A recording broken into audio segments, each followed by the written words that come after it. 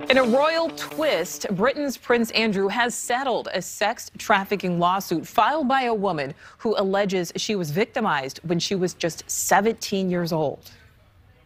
Virginia Giuffre filed a lawsuit accusing 61-year-old Prince Andrew of sexually abusing her.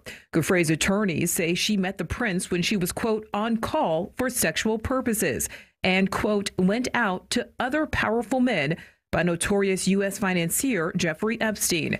Andrew has denied Giuffre's allegations, saying he could not recall ever meeting her. Today, Giuffre's attorney informed a New York judge that an undisclosed settlement had been reached, and lawyers on both sides will request a dismissal. Court documents read in part, quote, Prince Andrew acknowledged that Epstein trafficked countless young girls over many years and said the prince regrets his association with Epstein.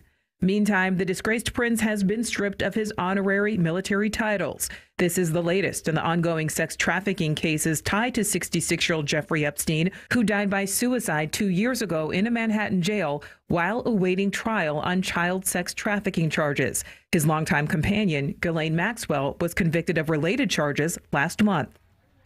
Thank you for watching. Click the red subscribe button below so you can get more of NewsNation's fact-driven, unbiased coverage.